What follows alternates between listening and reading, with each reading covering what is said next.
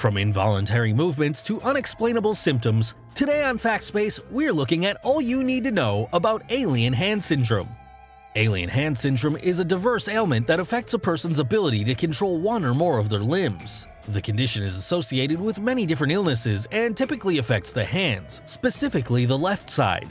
Today we'll be taking a look at exactly what alien hand syndrome, abbreviated as AHS, is and all of the need-to-know facts about how it affects people who live with it. Why AHS happens. Alien hand syndrome is often the result of a disconnect between specific motor functions in the brain. Instead of acting normally, where a human would be able to move their limbs without any problem, someone suffering from AHS may have issues with their primary motor cortex and their premotor cortex. These motors exist near each other in the frontal lobe of the brain and are responsible for many diverse functions. The primary disconnect that occurs is when the two motors are unable to function together. However, they are still acting separately and thus can act out sporadically. Many studies have been conducted to take a closer look at how and why these functions may act in this way, but research only goes as far as identifying a foreign source as the culprit, hence the term alien. But how is alien hand syndrome diagnosed? Our next fact covers it. AHS diagnosis possibilities.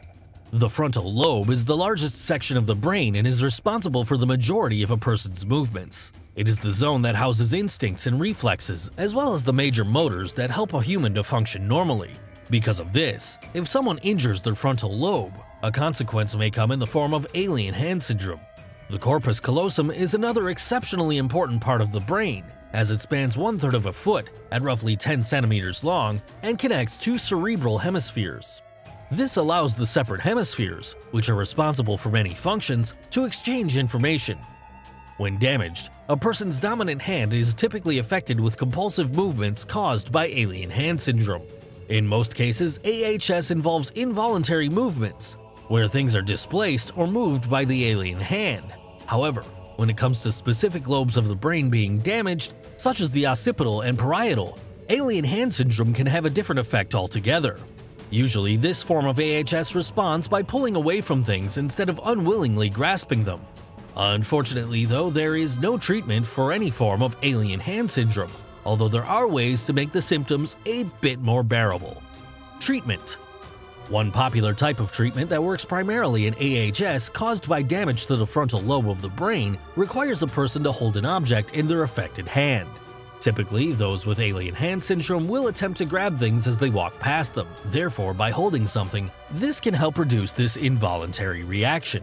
Usually, canes are used, because despite the fact that physical support isn't needed, holding a cane can help the affected hand from acting out while allowing the person to focus on something specific.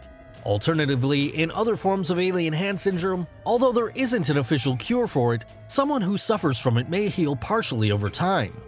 Depending on the cause of AHS, within the course of several years, the affected hand can be taught to act out specific movements and symptoms may be reduced significantly. In other cases, the affected hand may also be physically restrained by the functioning hand to prevent unwanted reactions. These methods of dealing with alien hand syndrome have been discovered over time, since the first documented case of AHS in 1908. History. Originally issued in German by a neuropsychiatrist named Ken Goldstein, the qualified medical practitioner wrote about a woman who had suffered a serious stroke. When she was examined, Goldstein described how her right arm, which was her dominant side, functioned normally, but her left arm carried out unexplainable actions as if it didn't even belong to her. The woman felt as if her arm was being controlled by a foreign entity due to the confusing movements it would make without her permission. This included grabbing things that she did not choose to grab and being unable to release them. Alien hand syndrome has progressed medically to include additional causes, diagnoses, and treatment plans. The condition has also shown in advancements and raised awareness through forms of pop culture, described in our final fact. Pop culture. In 1964, almost 60 years after alien hand syndrome was discovered, Dr. Strangelove, a film directed and produced by Stanley Kubrick, displayed a character who appeared to have AHS, which earned the condition the nickname Dr. Strangelove syndrome.